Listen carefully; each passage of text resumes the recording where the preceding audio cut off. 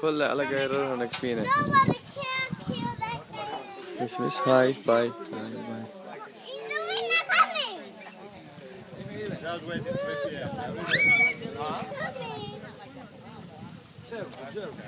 Sweet Rivka, put your shoes on. Put your shoes on quickly.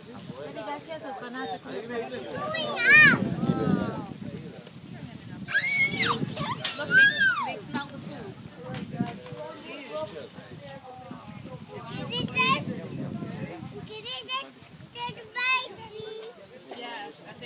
on. Alright guys, looks like we got everybody. Are we all doing today?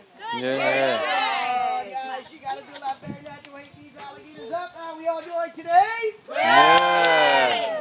We'd like to welcome you here to the Everglades Alligator Farm and our feeding demonstration. My name's Jeremy. I'll be feeding the alligators for you today. So if you have any questions, feel free to ask.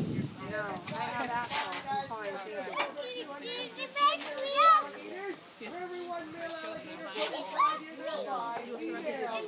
And the reason for that is one male alligator can cover 700 females in the mating season. But more importantly, male alligators are very territorial.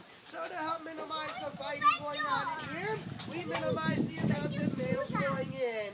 Now, I see a lot of you out there saying 250 alligators, one small bucket of food. How in the world are you going to feed them all? Oh, the alligator being a reptile, a cold-blooded animal, they cannot eat every day. Once a month, we throw over 1,000 pounds of beef, chicken, pork, fish, farm-raised rats and rabbits, and any children wearing blue shirts also get tossed in there for us. And as you can see, guys, none of our alligators by any means are skinny. So they all can get plenty of food. The two feeding study is going to show you how they eat, and it gives us a chance to talk to you a little bit about them. In the wild, the alligator plays an important role. That's the dry season. The alligator, among all the others, out there start looking for water. So the alligator will dig down into the ground. Once he hits the water, they spread it out and create what's called a gator hole.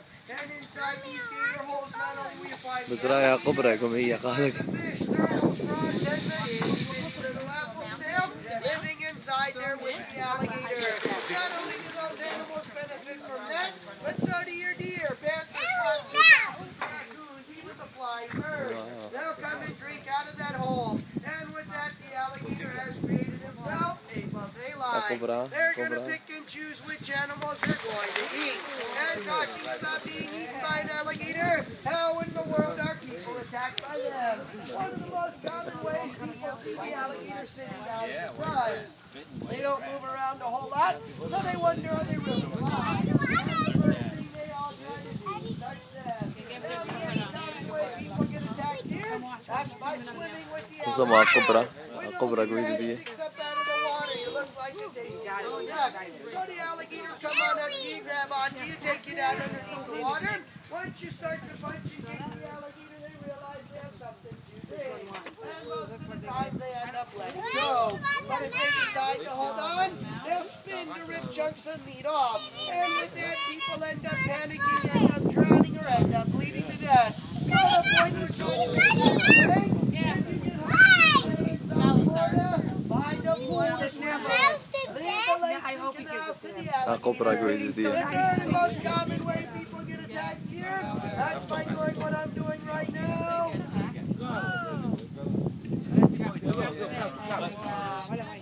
Can you move from there?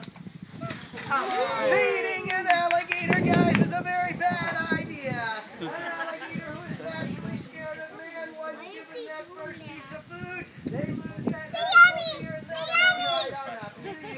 And it is against federal laws to feed or harass a wild alligator. If you get caught doing it, not only may there be some fines involved, but how many of you guys notice the prison down the road? Oh.